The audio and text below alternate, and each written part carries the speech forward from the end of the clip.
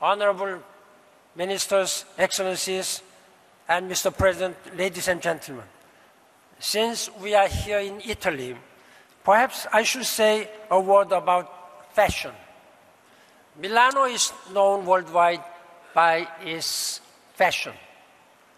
Unfortunately, none of my many briefing papers tell me anything about fashion today, unfortunately. My wife may be very disappointed that I do not ever change my style. So it was quite strange when I was featured.